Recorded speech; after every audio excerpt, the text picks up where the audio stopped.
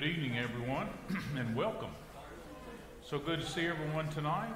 What a grand opportunity we have to come and to worship together. Didn't we have a nice rain? I hope we took the time to give thanks to that, to God for that nice rain that we had today. That sort of made our bean crop up here, didn't it?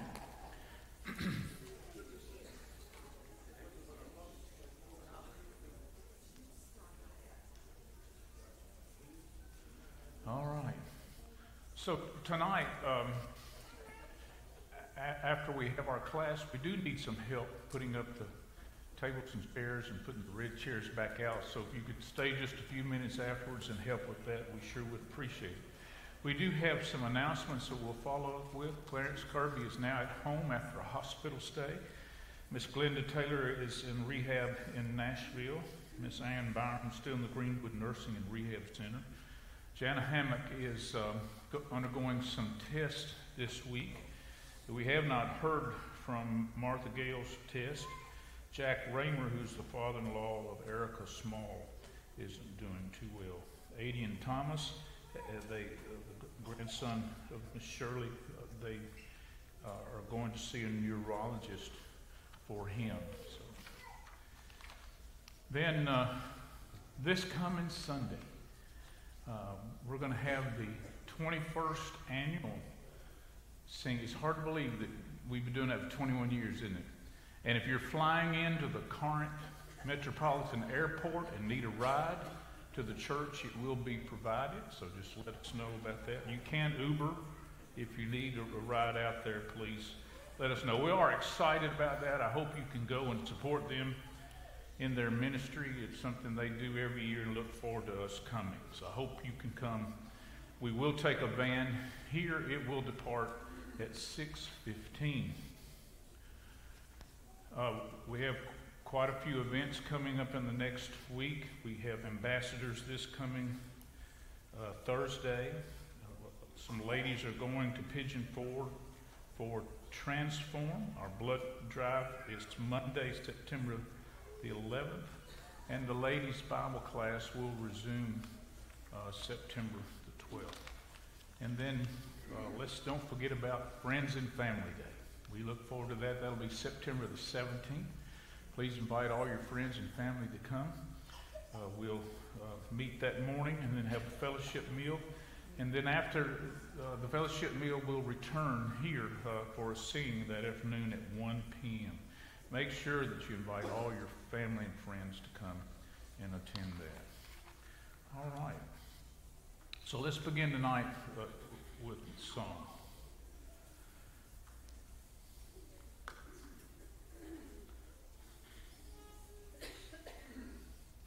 Hide me, O my Savior, hide me in thy holy place, resting there beneath thy glory. Oh, let me see thy face. Hide me, oh blessed Savior, hide me. Oh, Savior, keep me safely, O Lord, with thee. Hide me when the storm is raging, o'er life's troubled sea. Like a dove on ocean's billows, oh, let me fly to thee. Hide me, oh, blessed Savior, hide me. Oh, Savior, keep me safely, O Lord, with thee. Hide me when my heart is breaking with its weight of woe, when in tears I seek a comfort thou canst alone bestow. Hide me, O blessed Savior, hide me. O Savior, keep me safely, O Lord, with thee. Our guest speaker in just a few minutes, and Eli's going to introduce him to us, is going to talk to us about how to follow Jesus in prayer. And so the songs we've selected tonight have to do with prayer. Ere you left your room this morning, did you think to pray in the name of Christ our Savior? Did you sue for loving favor as a shield today? Oh, how praying rests a weary, prayer will change the night today. So when life seems dark and dreary, don't forget to pray.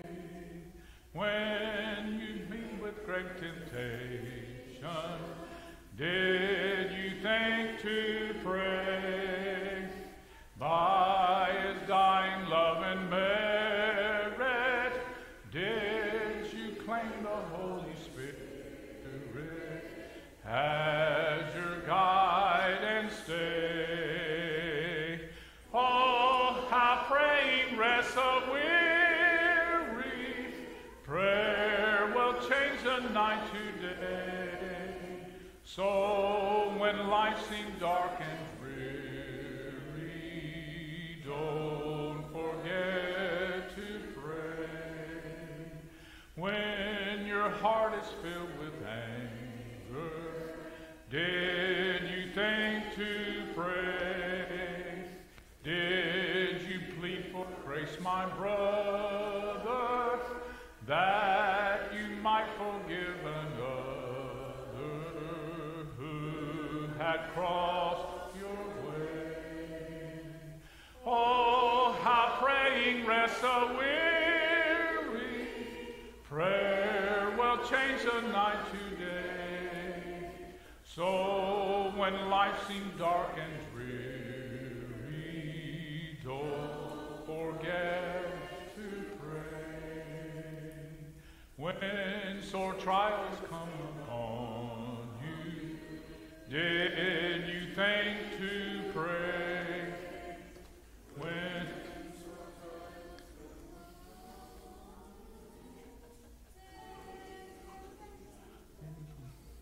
When you're sort of sorrow, well, I'm off key and everything. Got to advance the slides. Oh, how praying rests a weary, prayer will change the night today. So when life seems dark and dreary, don't forget to pray.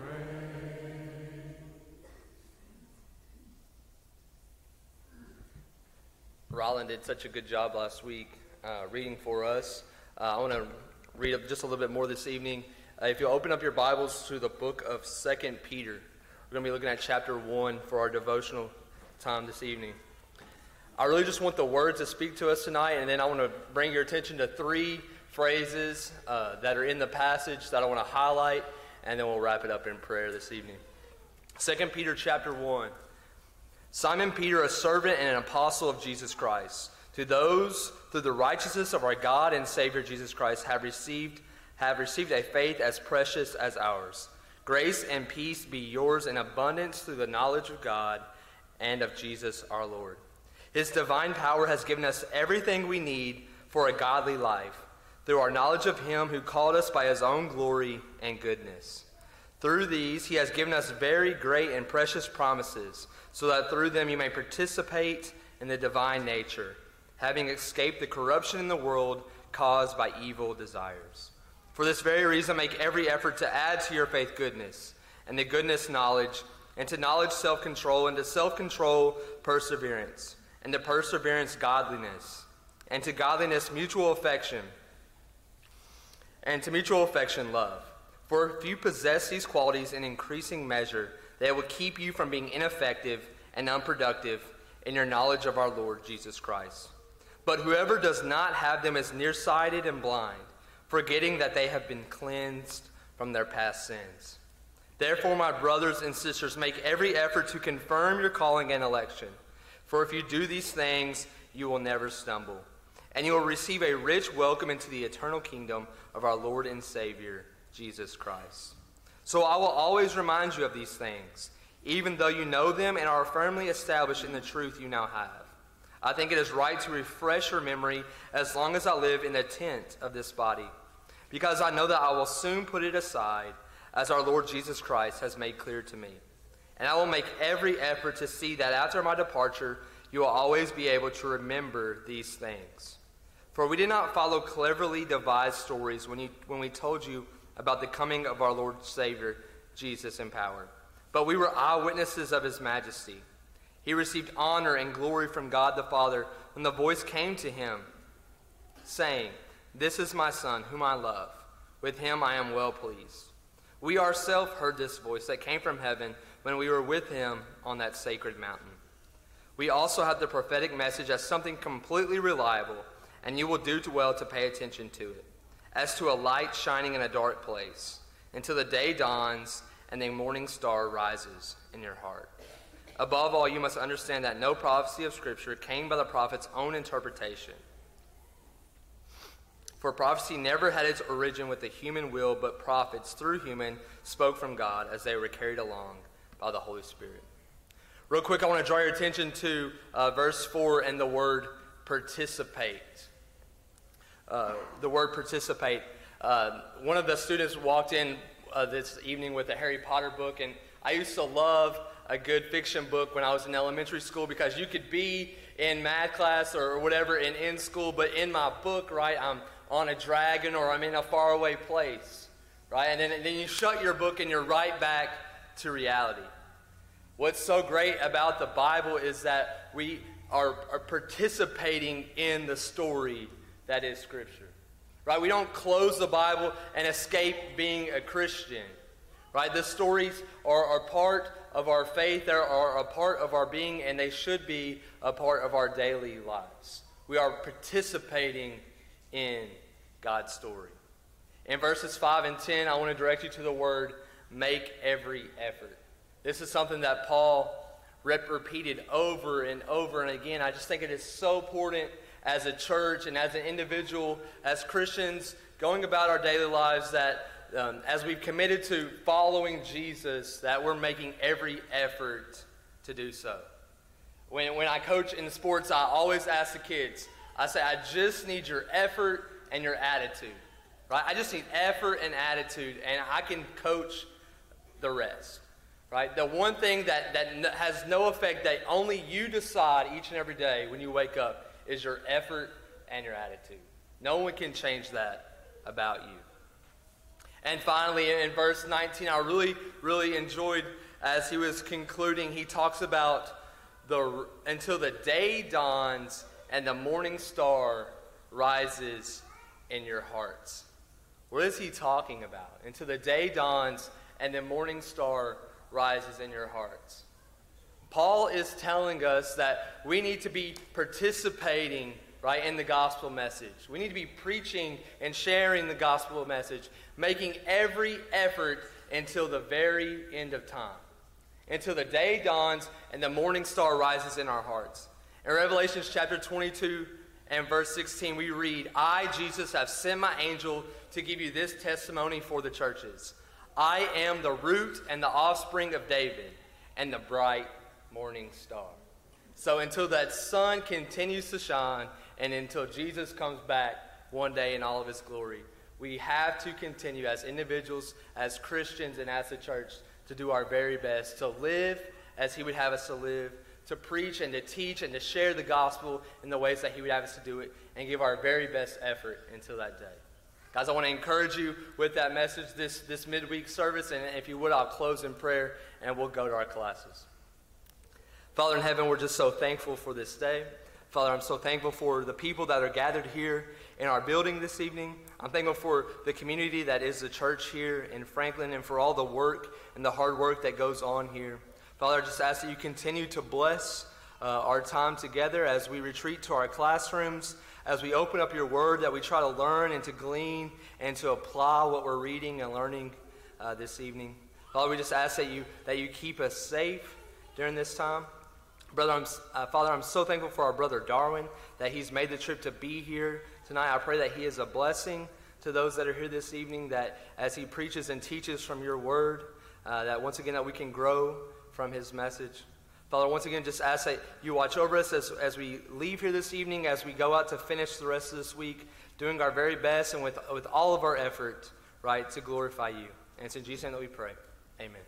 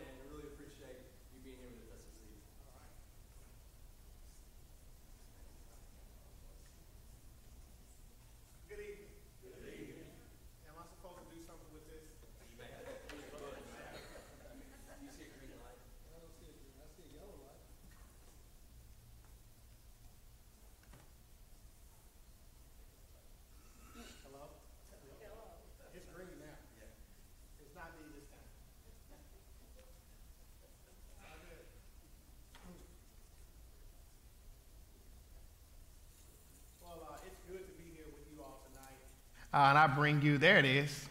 There it is. All right. I bring you greetings from the Hillsborough Church of Christ in Nashville, Tennessee.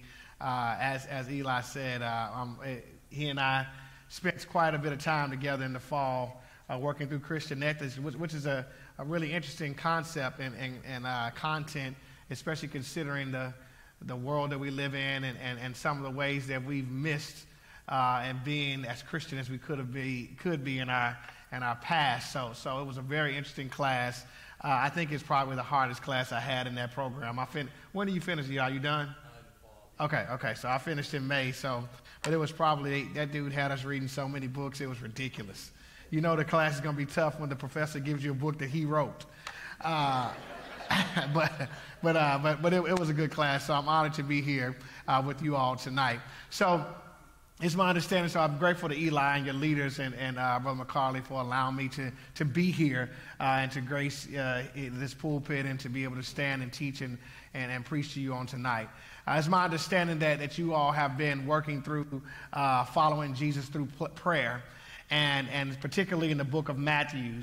And I'm excited about that. I will take a different approach to prayer because I'm not really sure what they already taught, but I know they already taught the Lord's Prayer. So I want to take a different approach to prayer and really take you to the 5th chapter of Matthew, the 4th verse. If you know anything about the book of Matthew, you know chapters 5 through 7. How y'all doing up here? Y'all good? Yeah, all right, good. I like being close to the youth. You guys give me energy. If you know anything about the chapters 5 through 7 is what we call the Sermon on the Mount. And Jesus really does a great job, a perfect job actually, of explaining the law and even talking about how when he comes to perfect the law, fulfill the law. But in the 4th verse of the 5th chapter, he says, and it's what they call the Beatitudes, it says, "Blessed are those who mourn, for they will be comforted." And I want to just spend some time on that one verse. And you say, well, how in the world does "blessed are those who mourn," how does that have anything to do with prayer? Well, if you really break down and look at the word mourn, the word mourn is what we call a calling out to God. And when I think about the idea of prayer, I see prayer as being a conversation or a calling out to God. So Jesus is actually telling us, blessed are those who call out to God or who mourn, and it has a very intentional connotation. Those who are mourning are those people who may be dealing with difficulty or grief or anything of that nature. But he says, blessed are those who call out to God in their difficult situation, for they will be comforted. So let's look at this text. And if I had to give the sermon a title, I would give you the title, "I'm Heartbroken." I'm heartbroken.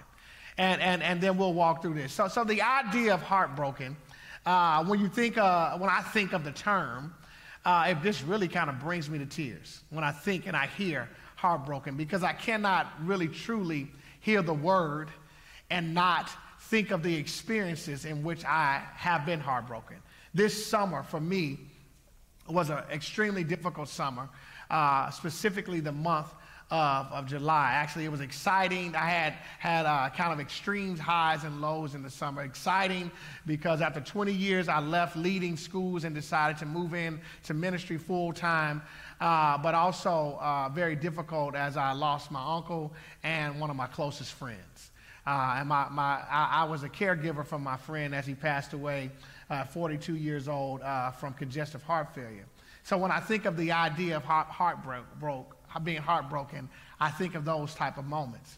And I can feel in my life, I remember times when my life is kind of shattered in pieces, and remember times when the pain that I was dealing with kind of paralyzed me.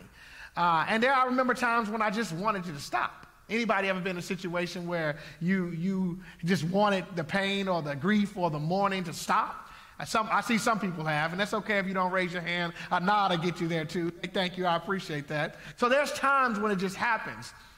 And the truth of the matter is, you are in one of three places. You have experienced heartbreak and you're just overcoming it. You are walking towards heartbreak because life just does that. Or you are right in the middle of a difficult situation right now. So I hope that this lesson will help you, especially those who may be quietly calling out to God or quietly dealing with a broken heart. So the Bible says that God has an answer for those who mourn. And he says, blessed are those who mourn, for they will be comforted. Let's unpack this a little bit. First of all, I want you to understand this concept. Mourning or grief are essential to your health. They're essential to your health. If you never mourn or if you never grieve, chances are one of three things are happening. One, you're out of touch with reality. Two, you're out of touch with your emotion. Or three, which is the most heartbreaking, you just don't love. If you've never experienced mourning or grief, you're probably in one of those three situations.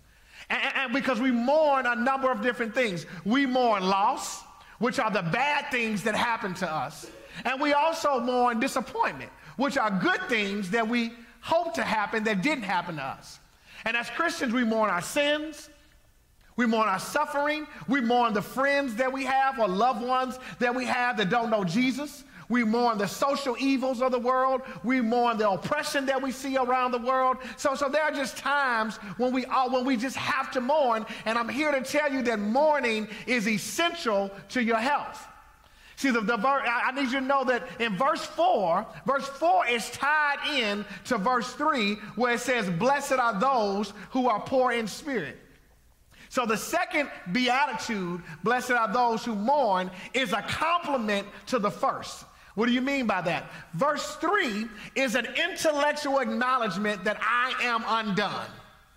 Blessed are those who are poor in spirit. That means that I recognize that without God, I'm nothing. My spirit understands that if I don't have God in my life, then I don't have anything. So that's verse number 3. And then verse number 4 is the emotional aspect of the same thing.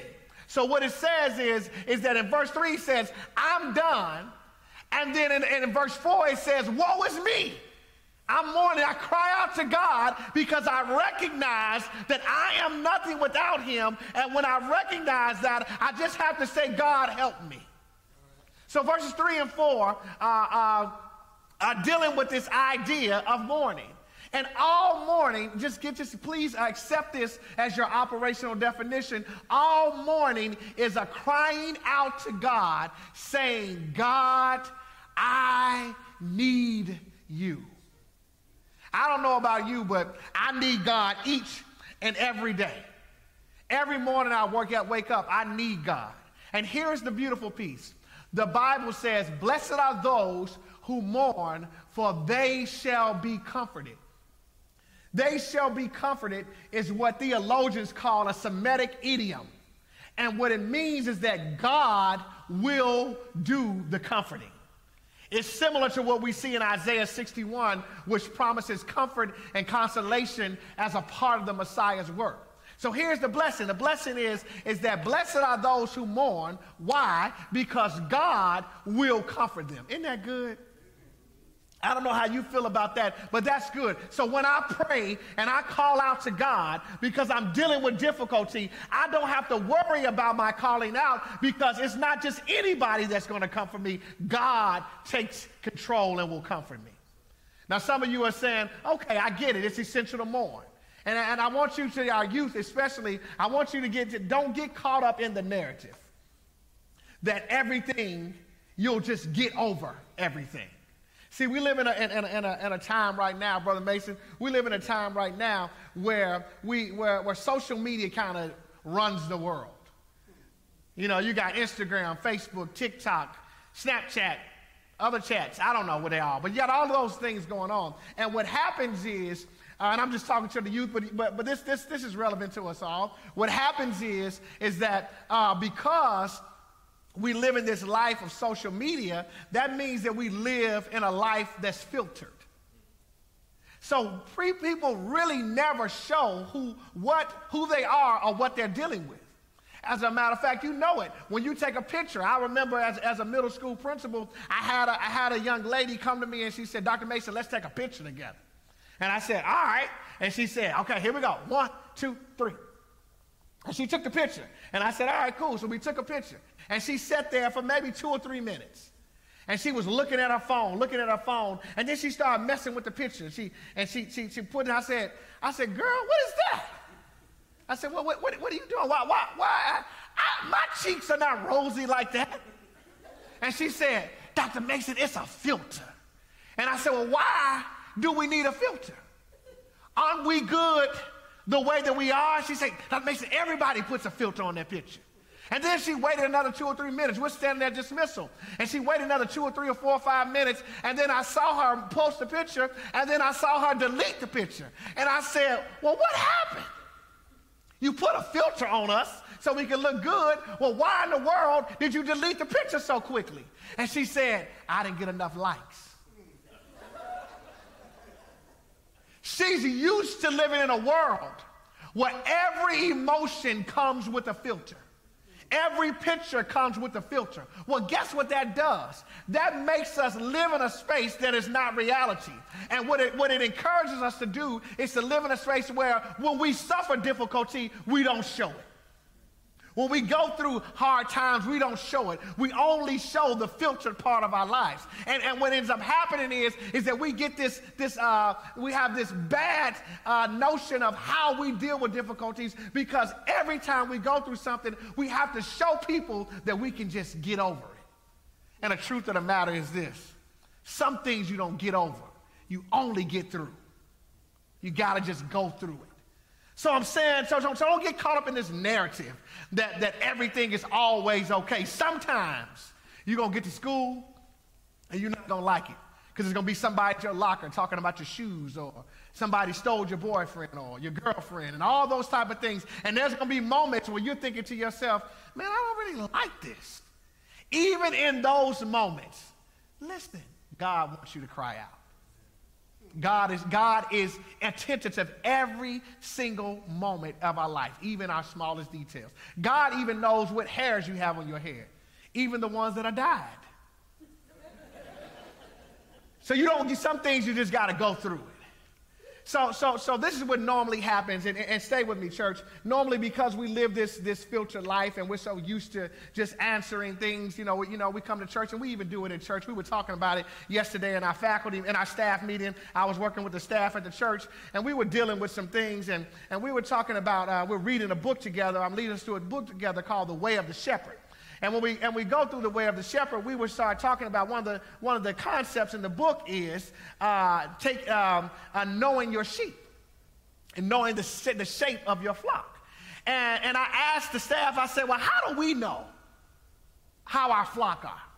And when we got into the conversation a little bit, Eli, they started to say things like, well, we try to check up on them and all those type of things. And one of our ministers was really honest. He said, you know what? We got to be a little bit more intentional about that. He said, because sometimes I say, how you doing? And I'm so busy that I really hope everybody says okay. Because I don't have a moment to stop by and listen to their issues or listen to their concerns. So what ends up happening is, because we live in that kind of society, we live in a place where we do one or two things. We either repress our emotions, meaning that we unconsciously block them out of our mind because we have come to the point to believe nobody wants to hear it. Or we either repress or we suppress our emotions, meaning that consciously we say, I'm not dealing with that. Well, guess what? If you are repressing your emotion or if you're suppressing your emotion, in both of those situations, you are in denial. And let me tell you a secret. The things that will kill you are not just your body can be killed not only by what you put in it, but it can also be killed from the inside out. We have many people in churches right now who are 40, 50, 60 years old in age, but are 15, 16, 17 in maturity. And the reason is because they didn't deal with the things that may have caused them to grieve. They didn't call out to God in those moments. Now, I set the context. So let me deal with the text, because you want to hear about the text. So the Bible says, blessed are those who mourn, for they will be comforted. And I told you that God will do the comforting. So the question is, well, how does God comfort us? That's the answer. What does God do? And how does God comfort us? Here's your first point, and you can write this down. When we are in tough situations, difficult situations, mourning, God draws near to us. Oh, I love that so much.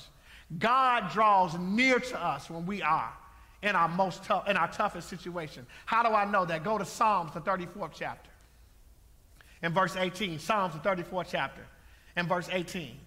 And when you get there, you'll find something that sounds like this. I don't know what translation that you're reading, but the New American Standard Bible says, the Lord is near to the brokenhearted, and he saves those who are crushed. When you are heartbroken, God is near. In my spirit, I'm just shouting. Because I understand, I'm beginning to understand what it means when he says, when Jesus says, blessed are those who cry out to God, for he will do the comforting, for they will be comforted. Because what I understand is that when I'm in my most difficult situation, God is near. Some of you saying, well, isn't God always near? Of course he is. But what this text is saying, what the psalmist is saying in chapter 34, it illuminates God's ability and desire to hear us in our darkest moments. It illuminates his ability and his desire to save us when our spirits are weak. What kind of God would we serve if he only wanted to hear from us when things were going well? That doesn't even sound like a good God, does it?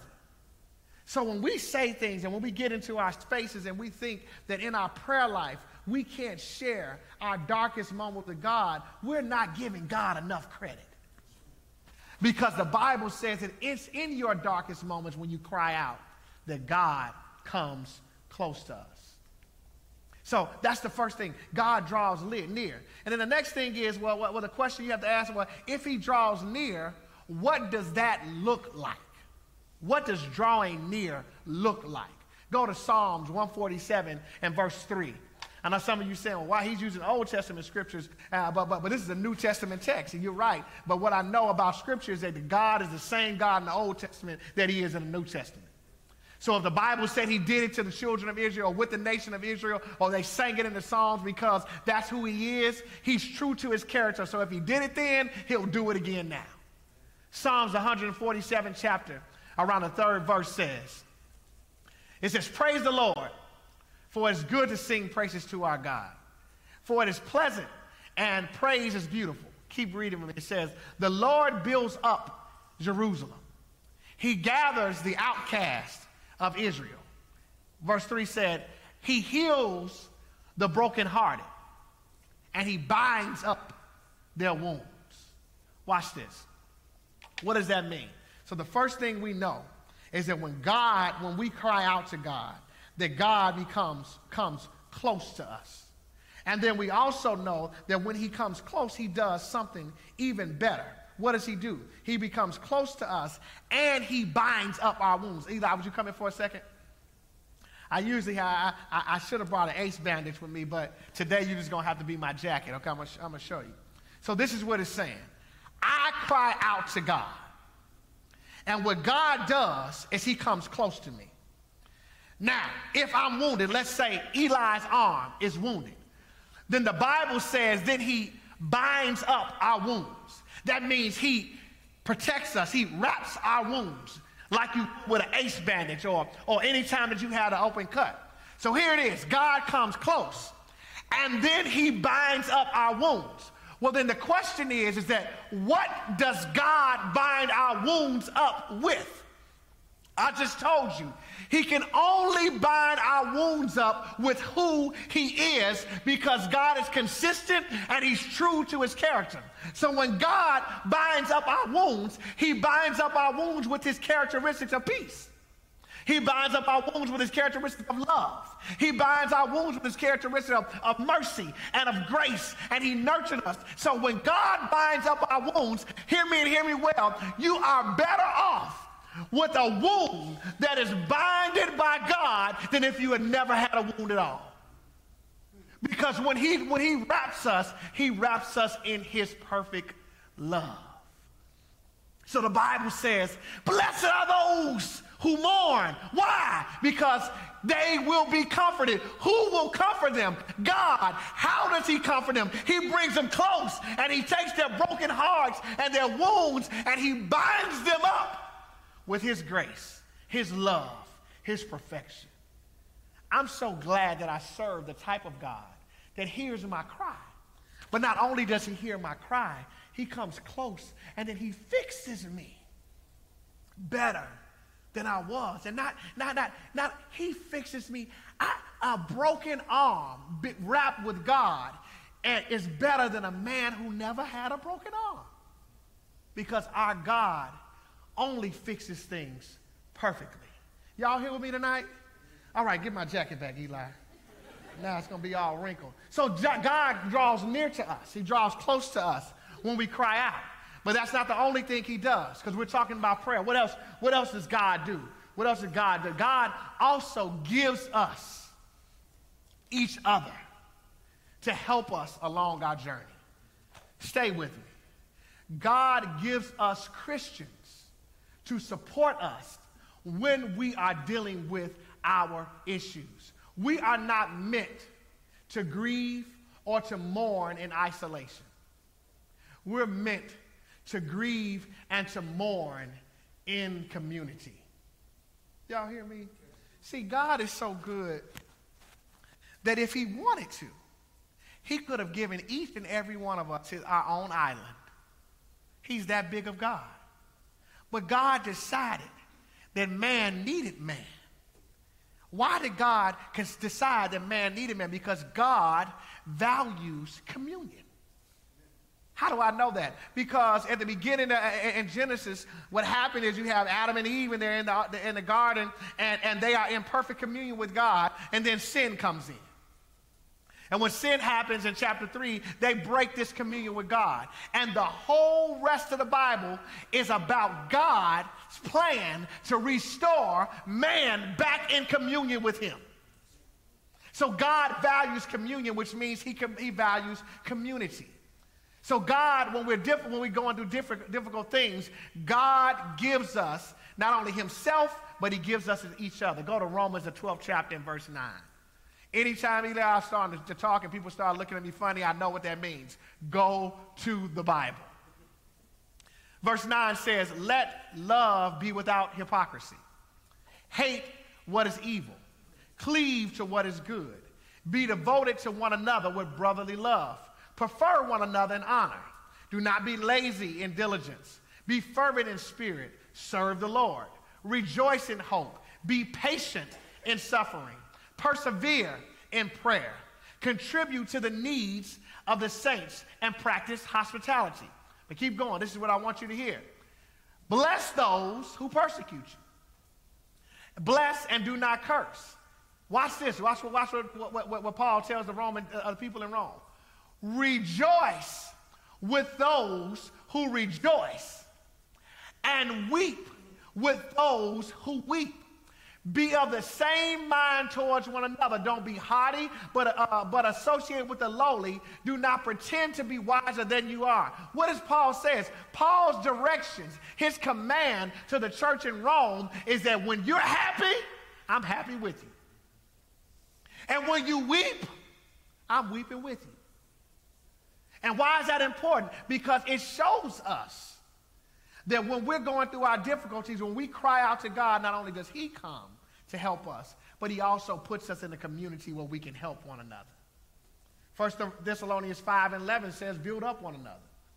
So some of you are sitting here and arrogance might be coming in your shoulder. You're thinking to yourself, well, I'm not in a situation where I'm mourning. I'm good. I'm all right. But this message is for everyone. Why?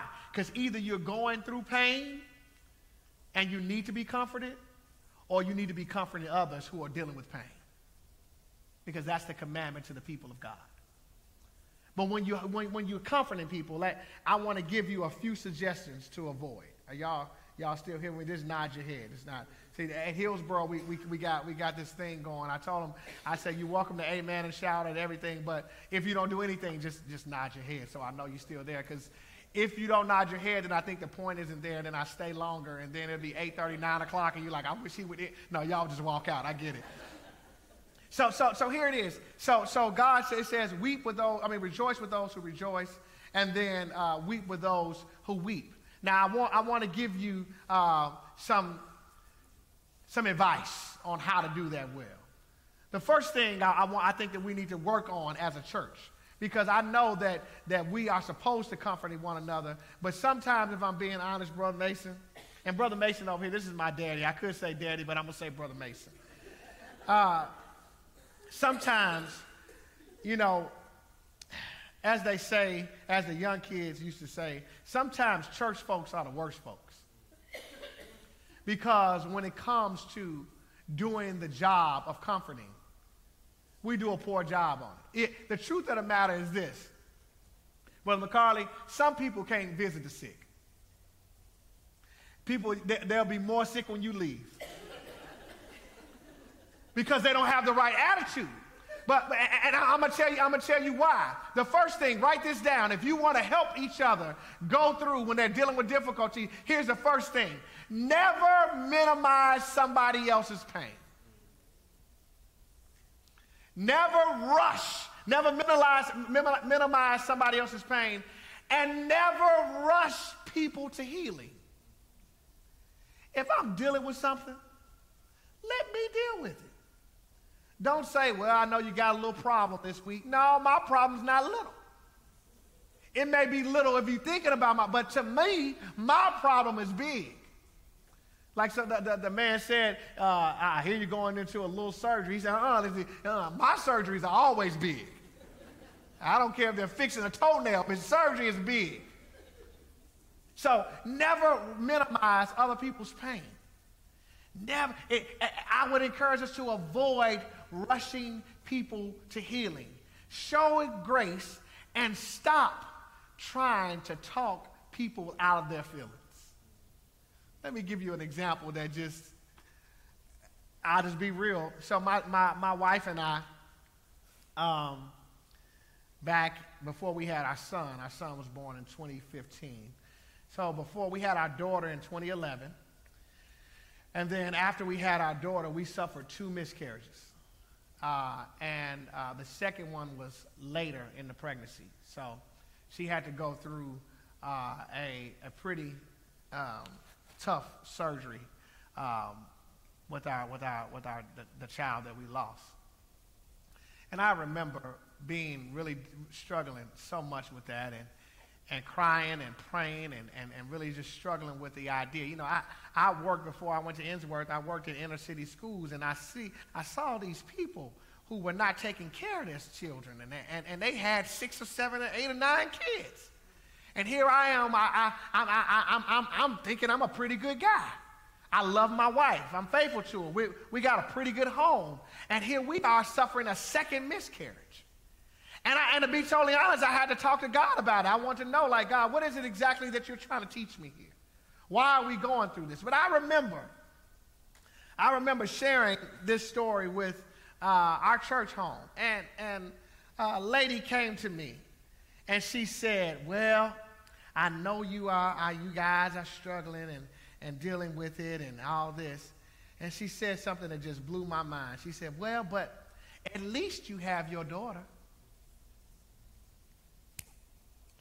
I said, at least? When I'm going through my difficulty, don't at least me. Don't at least me, because yes, I'm grateful to have my daughter, but right now, this moment, I'm mourning not having the daughter I just lost. But sometimes we become so insensitive, and we want to make sure that I know God will take care of it. Right now, I just need you to be a person to listen and pray with me. And don't try to rush me out of my emotions. It's like Job's friends. Job's friends came and they sat with him for 7 days, which was customary for the Jewish home. 7 days, they called it sitting shiva. And they sat for 7 days. And they didn't say a word, Eli. But as soon as they started talking, they said the wrong thing.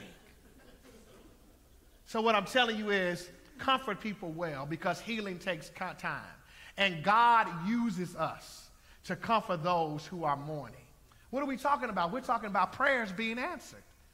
Because crying out to God is a prayer. And this is the way that he answers us. Since God uses us to take care of each other during our difficulty, I just believe we ought to be good at it. We ought to rid ourselves of judgment and fill ourselves with love and grace so that we can grow. Well, how else does God comfort us? Well, he comforts us with one another. God uses our pain to help others. Do you know when my ministry started? This ministries particularly, my ministry started, and I started thinking about it differently. when I suffered through some things. When I lost that we had the second miscarriage. And then in 2019, my son was born, and he's perfect now, and he was perfect then, and he had to have a emergency brain surgery because he had a cluster of veins that misformed in his mind. And you know, the day before he had a seizure at school at 4 years old and had to be rushed into the hospital. You know, the day before he had that seizure, you know what I preached? Proverbs 3, trust God.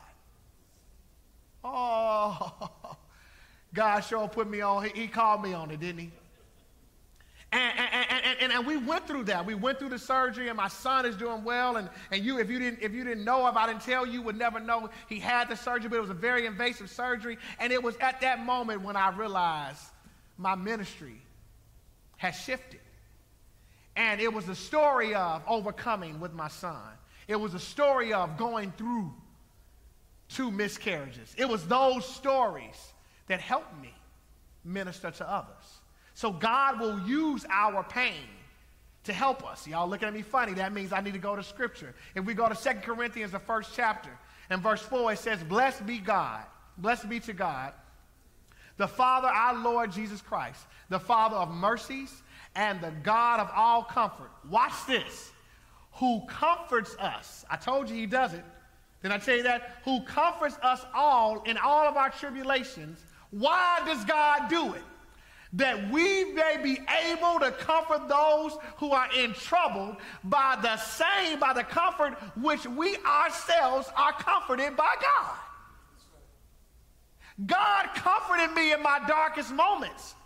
But he comforted me with an expectation that because I'm his child, and because he drawed near to me, and because he binded my wounds, and because he comforted me, his expectation is that now I will pay it forward. And I love this, Brother McCarty. Listen what he says. He does not say that we comfort them. He says that we comfort, that we may be able to comfort those who are in trouble by the comfort which ourselves are comforted by God. What does that mean? He says that the expectation is that children of God will comfort one another, but they will comfort one another in the same way that God comforted them. That's the way it needs to be done. So if you're trying to figure out how to help somebody, how did God help you? And that's the way in which you pay it forward. So and then he goes on to say that the suffering of Christ abound in us, so our consolation also abounds through Christ. So listen to me. So God uses our pain to help others. Sometimes our greatest ministry may come out of our deepest hurt. My secretary at Hillsborough, her and her husband lead our grief ministry. And they started the ministry about 7 years ago when they lost their son. And she tells me all the time that when I left Schrader Lane, and I'm not going to get emotional thinking about this. When I left Schrader Lane and I came to Hillsborough, I was going to meet one of the leaders at Schrader Lane to drop off my keys. And she said, when you leave, she said, now this is my ministry. She said, but I have to share with you. I said, okay. She said, when you leave, say everything that you need to say, including goodbye. And I said, why? She said, that matters so much. She said, anytime you walk away from a space, I learned, even if it's a small level of grief, you'll grieve a little bit. And the only way you can do it well is to bring closure. She said, when I lost my son, I learned about saying goodbye. She said, but when I retired as a crossing guard, she said, people thought I was crazy. She said, but I had stood on that corner for 15 years, and in my last day, I told the tree, goodbye. Goodbye. She said, because that was my way of leaving the space well. So what I'm telling you is that sometimes your greatest ministry may come out of your deepest hurt. I just encourage us to be a church that will allow people to minister from their hurt. Y'all still here? I see some heads. It's not the good times that allow people to listen to us. It's adversity that gives us our greatest credibility. So I encourage you to use your pain, and sometimes you just will end up being a wounded healer.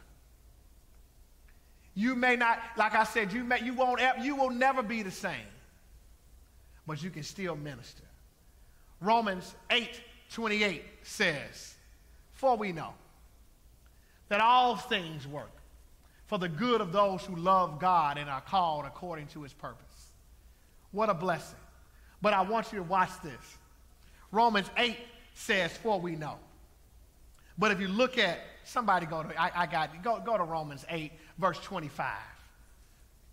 Because you got to see this. Because we rush to this verse, Eli, and when we rush to this verse, sometimes we miss the blessing of knowing. When you get to Eli, if you don't mind, if you would just read out loud, verse 25, what does it say? But if we hope for what we have, for what we do not yet have, we wait for it patiently. Okay, keep going. Keep going, 26. In the same way, the Spirit helps us in our weakness.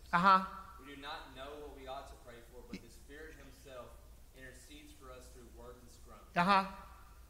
Go ahead. And he who searches our hearts knows the mind of the Spirit. Yeah. Because the Spirit intercedes for God's people in accordance with the will of God. Yeah. And we know that in all things. Stop there. Listen to this. The Bible says in verse 28, "For we know that all things work for the good of those who love the Lord and are called according to his purpose." But the sweet part about the knowing comes in verse 26 and 27. How do we know that all things work? Because the Spirit, God the Spirit, talks to God the Father about what we're unable to talk to him about. And then God the Spirit aligns our prayers, the things that are in our heart, into God's will, and then it ends up working in our favor because God had a conversation with God about something that we weren't able to talk to him about. So why does it work? Because by the time we know it all works, because God fixed it. When God talked to God about the things that you wanted him to talk to him about, but you didn't even know you needed to talk to him about it. For we know all things work for good because God is in conversation. So it's working together because God starts the conversation and God finishes it. So we ought to be willing to mourn, to cry out, because we are blessed or comforted as a result. So you could be a wounded healer. And then the last thing that God gives us when we mourn and we cry out to him in our prayers is he gives us the hope of heaven. God gives us the hope of heaven. And that's not all. If you go to Revelation, the 21st chapter, he says, "Then I saw a new heaven and a new earth. For the first heaven and the first earth had passed away, and there were no more seas. I, John, saw the holy city, the new Jerusalem, come down out of heaven from God, prepared as a bride adorned for her husband. And I heard a loud voice from heaven said, 'Look, the tabernacle of God is with men, and he will dwell with them, and they shall be his people. And God himself will be with them and be their father.'" And then verse 4 says, "And God shall wipe away all tears from their eyes, and there shall be no more death, neither shall there be any more sorrow, no more crying, nor pain, for the former things have passed away." So God says, blessed are those who mourn, for they will be comforted. Well, how does he do it? He comes close to us, and then he binds up our wounds, and then he gives us to help each other through our difficulties. Yeah, and he even allows the things that we go through to help others go through what we just went through. But then he gives us this beautiful, beautiful hope of heaven. He says, if none of those things were, here it is where your hope lies, is that there will be a day when we'll see him in peace, and there'll be no more crying, no more pain, no more suffering. There is comfort in God. There is comfort in your mourning. So here's my request. Please don't hurt in silence. Cry out. Give it to God. And don't just give him some of it. Give it all to him. He needs all the pieces to put you back together again. You know we do sometimes. We say, even in our prayers, and we know God knows our heart, we say, God, I want you to help me with this. But then we only give him a little bit of the situation, and then we go to work or with our wives or whatever, and then we start trying to work it all out.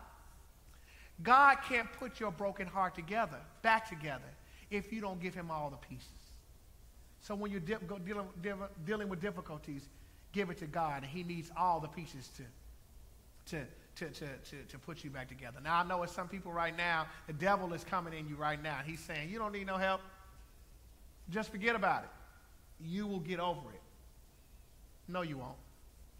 You will only get over it when you cry out to God, because that's when your comfort begins. So, Jesus in the book of Matthew talks about prayer.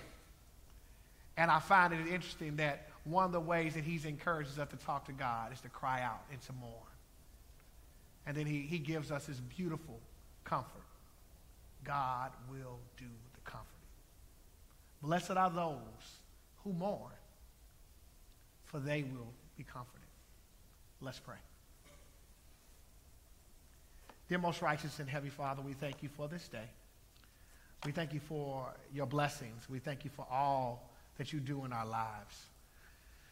We come here right now asking you to walk with us in our lives. We know that you're here, but we also know it's good to just invite you to walk with us, Lord.